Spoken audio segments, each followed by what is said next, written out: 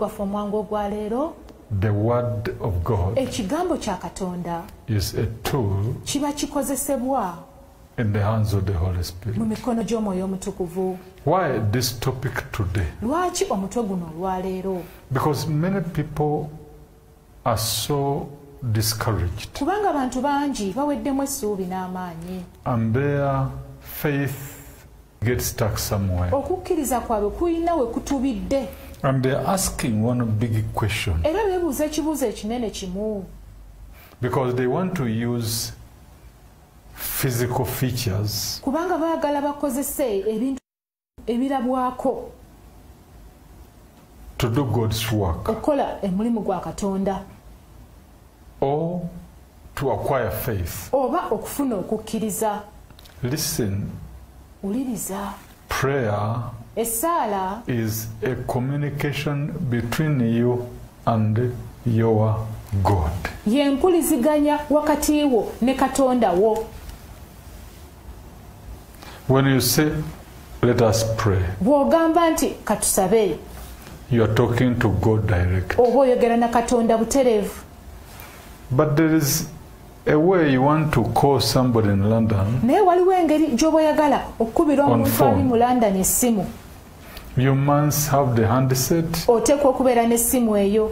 You must have the telephone number. Ate oteekwa okubeera n'ennamba y'essimu. And you must load on an airtime. Ate oteekwa okuteekako airtime ku ssimu eyo. If any of this is not there, Kati ebimu ku bino bwe kiba nga tekiriiko, even if you know the number and there is no airtime, ne bw'oba omanya ennamba y'essimu naye nga ku ssimu yo tekuli airtime, it's like you're praying with no faith. oba ng'omuntu asaba naye nga tolina kukkiriza.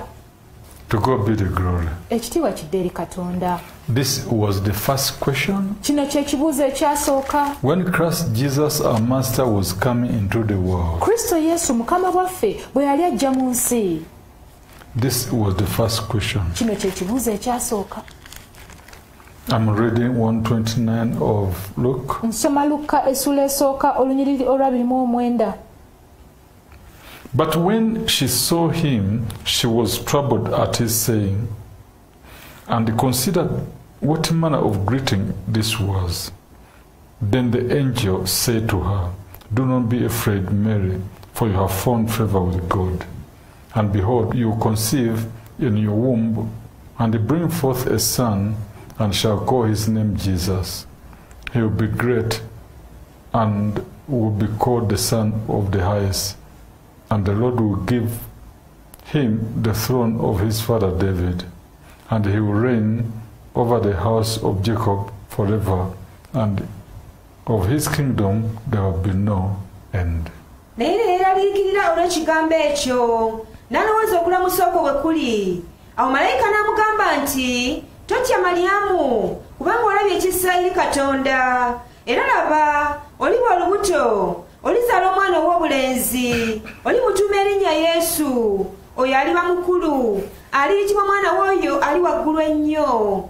Era Mukama Katonda alimuwa entebe ya Dawudi jjajjaawe, era anaafuganga ennyumba ya Yakobo emirembe n'emirembe, so n'obwakabaka bwe tebuliggwaawo.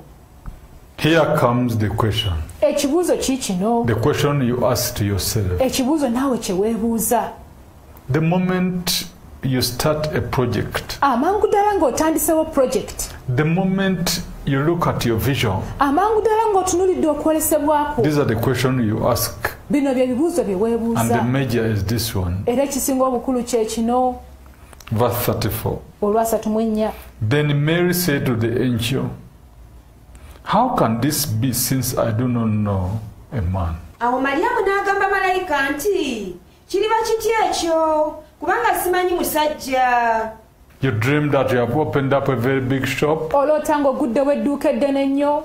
Since childhood, it is your dream to go abroad. Okuva mu buto bwo kirooto ky'okugenda ebweru. But the first question and the most pressing question in your life, n'ekibuuzo ekisookera ddala era ekisinga okunyiga ennyo mu bulamu bwo, how will it be, kino kiriba kitya since I don't have money? nga bwe kiri nti sirina ssente?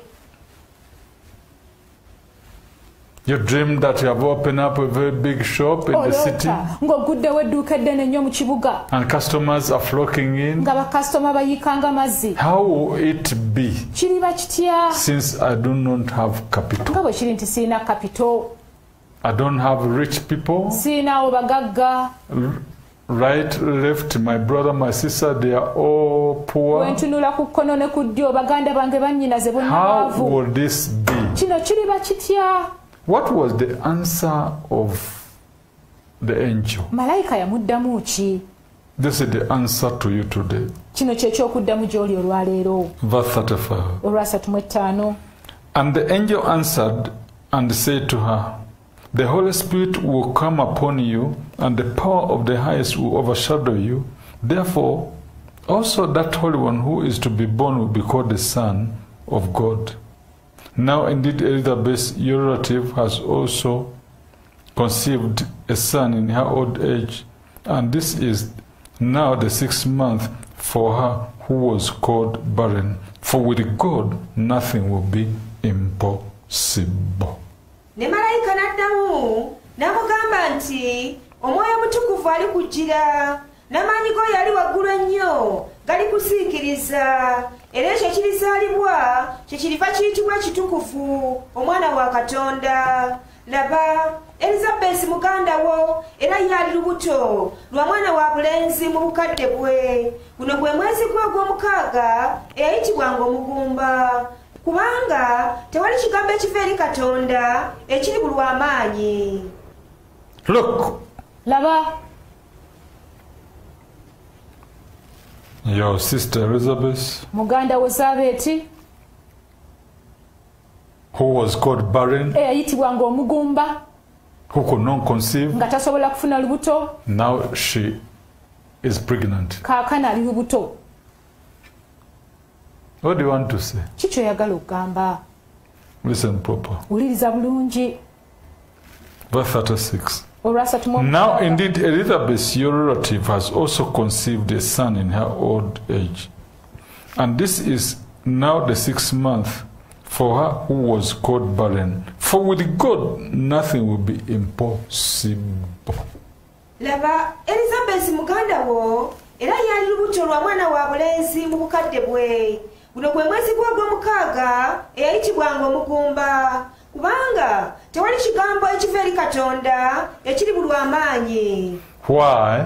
Lwaki? Because the word of God Kubanga ekigambo kya Katonda is a tool kikozesebwa in the hands of the Holy Spirit. mu mikono gy'omwoyo omutukuvu. The Holy Spirit Omwoyo omutukuvu is a force g'emaanyi of which God is behind. ate Katonda ali mabega w'eryanyi eryo. When God said, Katonda bwe yayogera let there be light, n'agamba wali wabeewo ekitangaala. the Holy Spirit, Omwoyo omutukuvu, the power of the Holy Ghost, amaanyi ag'omwoyo omutukuvu took light gaatwala ekitangaala and put it over there ne gakiteekawo wali. and hold it up to today. Amaanyi ago ne gakiwanirira paka leero. Let there be stars. Kawabeewo emmunyeenye.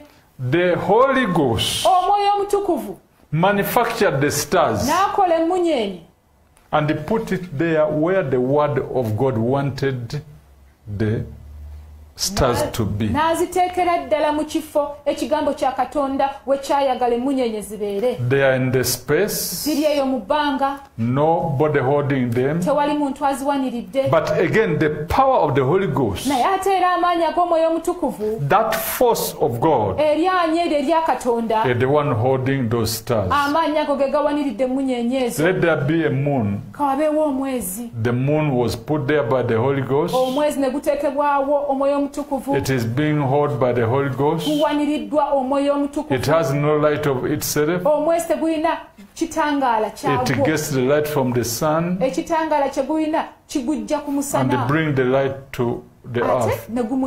How do you know? Not necessarily that you have money that you have business.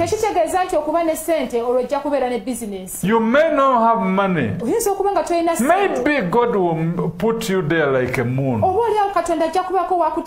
And you get money from somewhere. And you do your business. You can use that and say, oh Lord, make me like a moon. Establish me somewhere. And hold me fast. Give me capital. Let me work. The moon always gives us light, but it doesn't have its own light. It gets the light from the sun. Why do you bother so much? Yet the stars, they don't have the light of their own. They all get the light from the sun.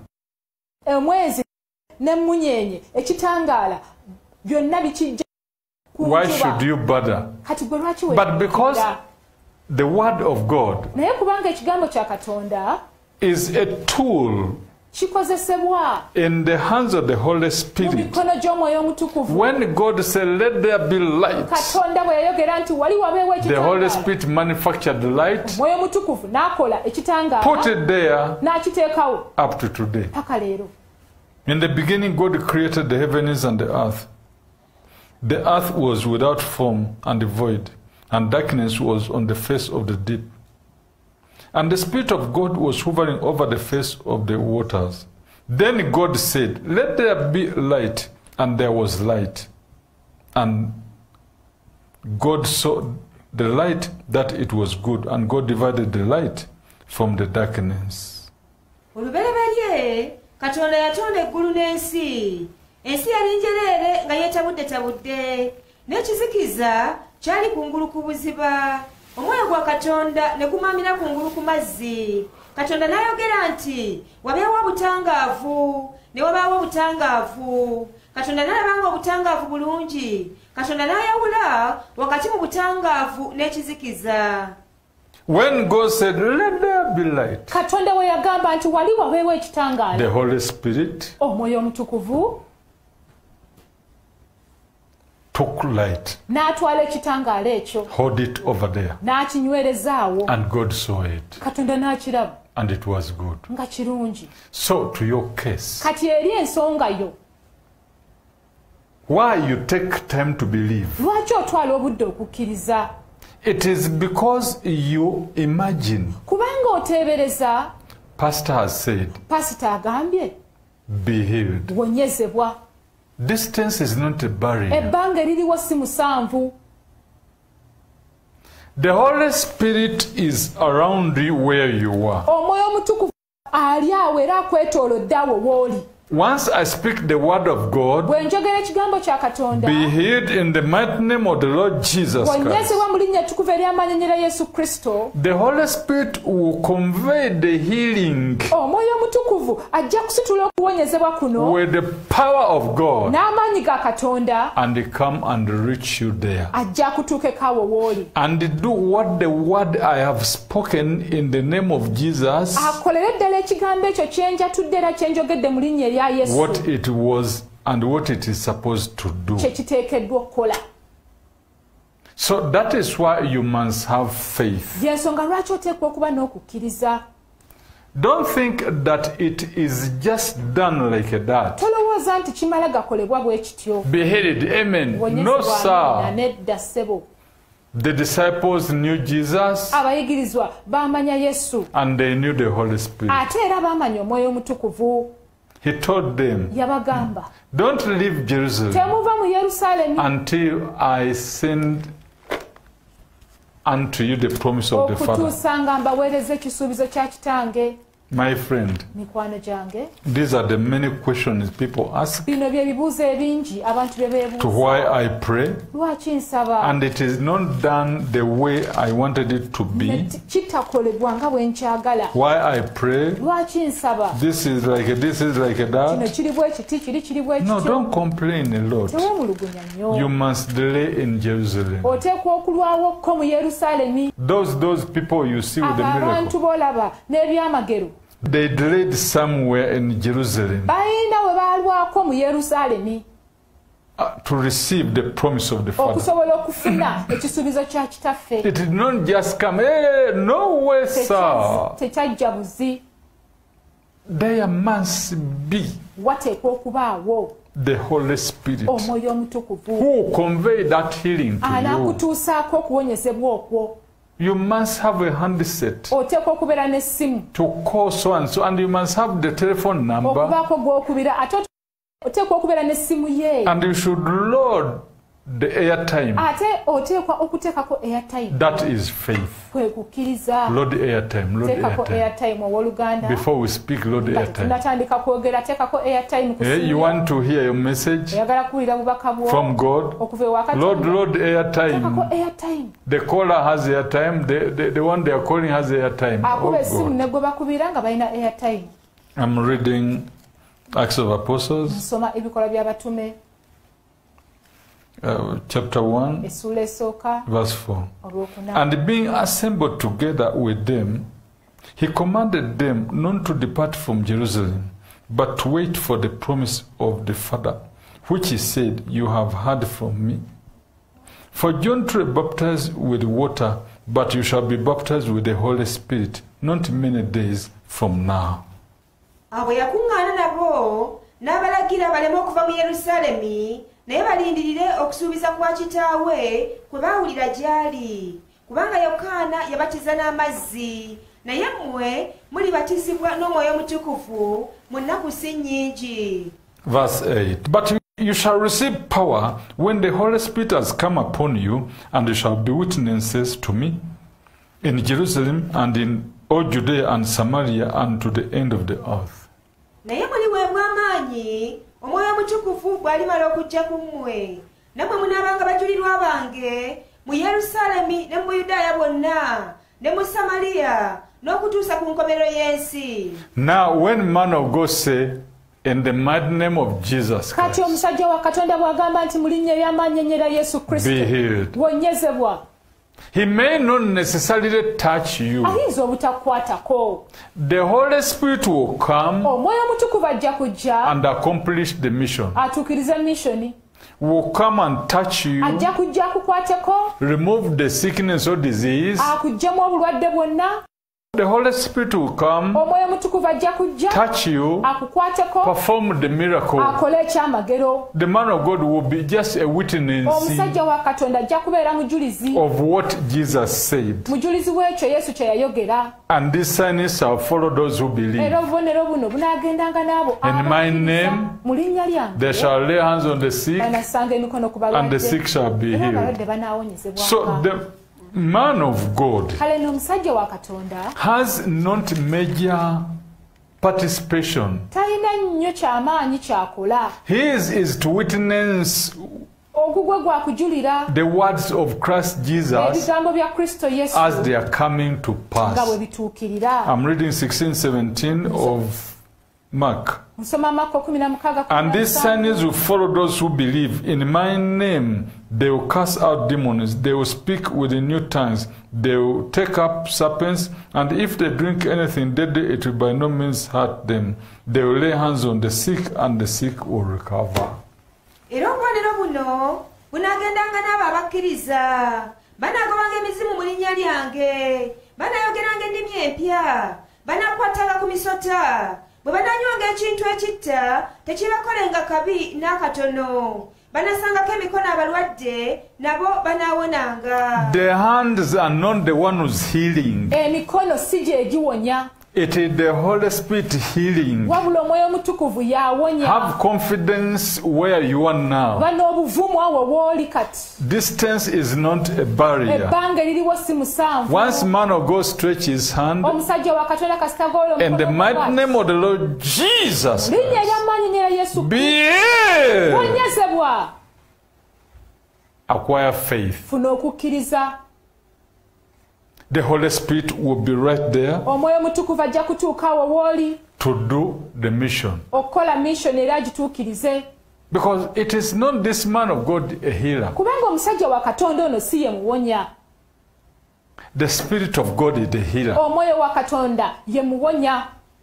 It is the Spirit who helps this man of God. omwoyo wa katonda ono yayamba omusajja wa katonda ono. So the word of God which the man of God speaks kale n'ekigambo kya katonda omusajja wa katonda kyayogera is a tool in the hands of the Holy Spirit. kikozesebwa mu mikono gy'omwoyo omutukuvu. And listen to this. ate wuliriza kino. To God be the glory. kiba kidde eri katonda. 2 Peter ebbaluwa ya peetero ey'okubiri chapter 1 essuula esooka verse 20. olunyiriri olwabiri. Knowing this first, that no prophecy of Scripture is of any private interpretation.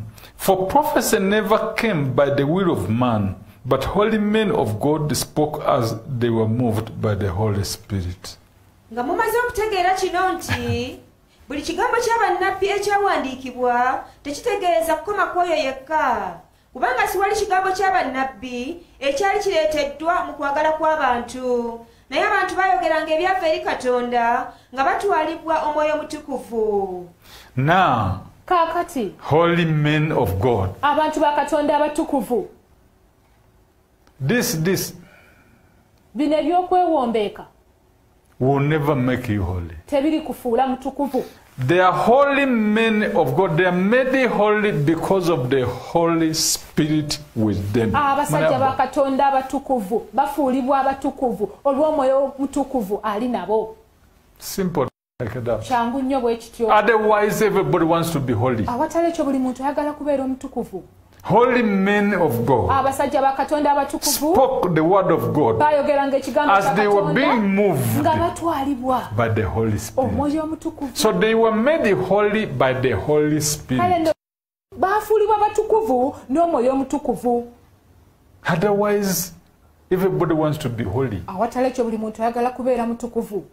You can do all whatever to be holy. osobola okukola buli kyonna ky'osobodde okukola. But the fruits of the Holy Spirit cannot be with you until when you have the Holy naye Spirit. ebibala by'omwoyo omutukuvu tebisobola kubeera naawe, tebisobola kwolekebwa mu maaso go yadde obulamu bwo nga tolina Healing and all God's blessings okuwonyezebwa n'emikisa gya katonda are gyonna all a result of the Holy Spirit. byonna biva mu mwoyo omutukuvu. Christ Jesus never came by himself. teyajja ku bubwe, He was born. yazaalibwa. It all happened by the power of the Holy byonna Ghost. byabaawo n'amaanyi ga mwoyo He omutukuvu. was moved by the Holy Ghost. twalibwa mwoyo omutukuvu. So Jesus Christ has never been alone. kale ne yesu kristo tabangako yekka, And as he was moving like era bwe this, yatambulanga bw'ati he was being moved yatwalibwanga by the power of the Holy Ghost and with the Holy Ghost. ag'omwoyo omutukuvu, era ng'ali era abeera n'omwoyo omutukuvu. And that is how he knew the woman touched. eyo yengeri Him. gye yamanya omukyala eyamukwatako. I'm reading Mark 5. nsoma Makko essula y'okutaano. He asked a question. yabuuza ekibuuzo, Who touched me? ani ankutteko? They said, ne many people bamugamba, are around bantu bangi bakwetoolodde here and there. bakoonako. And now you're asking who touched kati me. otubuuza ani akukutteko? He said, because I have felt power n'abagamba kubanga mpulidde amaanyi leaving me. nga ganvaamu. There must be somebody touch me with faith. wateekwa okubawo omuntu ankutteko n'okukkiriza. Have faith in God. ba n'okukkiriza mu katonda. Whichever place you are, buli yonna yonna you gy'oli can touch Jesus. osobola okukwata ku yesu. Are you sick today? oli mulwadde olwaleero, Say to him, I believe. mugambe nti I nzikiriza, touch you now. nkukwatako Immediately the power of the Holy Ghost will amangu ddala amaanyi ag'omwoyo omutukuvu gagenda kukwatako. You can stretch your hand even now. Ne kaakano osobola ogolola omukono gwo. Say, Pastor, I'm praying with you. Era ogambe nti pastor nsaba naawe. You find yourself. Ojja kwesanga ku ttaka. Say, what is this? Weebuuze ki kino? That the word of God you are speaking. Ekigambo kya Katonda ekyo ky'oyogera. The word of faith. Ekigambo eky'okukkiriza. Once it lands in Jesus. Kasita kidda mu Yesu oba ne kyogerebwa mu Yesu. It is the word of God. Kigambo kya Katonda. Hallelujah. Amen. I'm reading 5. Nsoma 5. 5:29 and 30 of Mark. Marko 5:29. Immediately the fountain of her blood was dried up.